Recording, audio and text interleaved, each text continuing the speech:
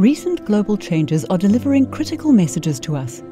Progress towards global biodiversity targets over the last decade has been limited, and biodiversity continues to decline. Sustained efforts are needed at all levels and across all sectors to address drivers of biodiversity loss through integrated social-ecological approaches.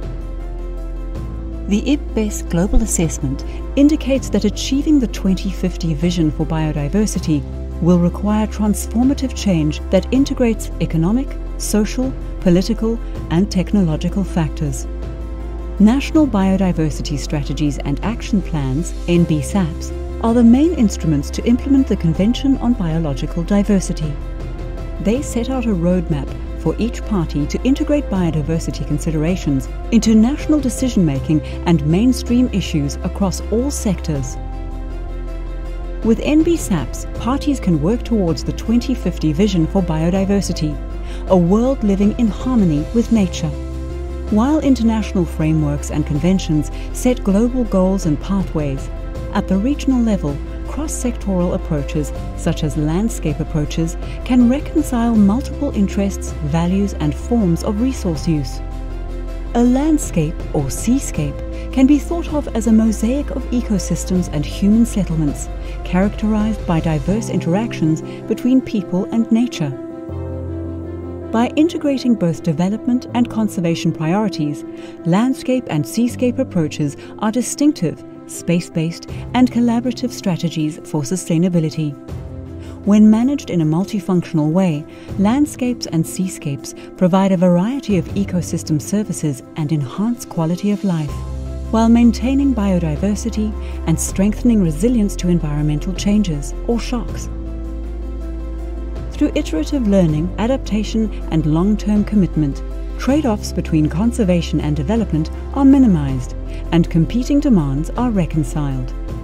Landscape approaches can help to mainstream biodiversity across all sectors and within national decision-making frameworks. With NBSAPs as a foundation, landscape approaches can also contribute to efforts on various global agendas, such as the SDGs and the Paris Agreement on climate change. Therefore, it is crucial to incorporate them into NBSAPs. To help integrate and implement landscape approaches in NBSAPs, cooperation is crucial. This needs to engage a wide variety of actors, including governments, businesses, civil society organizations, academic institutions, and indigenous people and local communities, across national, subnational, and local levels. NBSAP coordinators can take the following steps to integrate landscape approaches into NBSAPs. Assess applicability of landscape approaches. Identify national goals or targets relevant to landscape approaches. Bring together representatives of relevant stakeholder groups. Identify resources required to implement landscape approaches. Circulate draft NBSAPs for public consultation. Once the landscape approach elements have been incorporated into the NBSAPs, specify how different stakeholders will implement the landscape approaches in the NBSAPs. Identify and use key indicators to measure success. Introduce policies and strategies to incentivize commitment by relevant sectors and local authorities.